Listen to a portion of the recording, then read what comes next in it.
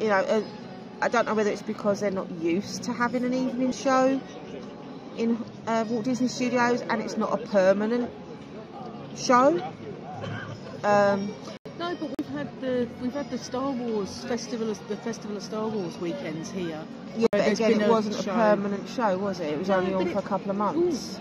We're leaning on the pin, and I've just moved it. Yeah, but again, that was on at like park closing, which was like 8 or 9 o'clock at night, and everything shut. So yeah, basically, you were hanging around for an hour and a half, 2 hours with absolutely diddly to do. Yeah, you know, if they're going to run these evening shows and they want people to stay, yeah, I think it's the fact just because it's such an amazing drone show. Yeah, people are staying.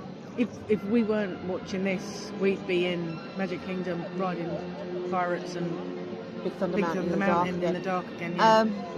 So yeah, you know, if you want people to stay longer to see, you know, these evening shows, then give them something to stay for, rather than having to sit and wait an hour. I mean, all right, I know people like start queuing for the fireworks, you know, an hour before.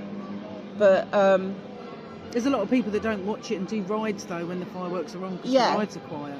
But you can't do that here. So, you know, I think that's something Disney really do need to look at.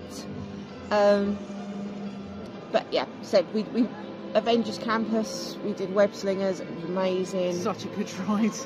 You know, we've been in Magic Kingdom all day. Yep. We rode. We did it. It's a Small World, and it looks amazing. That refurb they've had, looks absolutely stunning. And the singing's in sync the whole way around. Yeah, all the music's in sync. It's brilliant. It looks a lot fresher.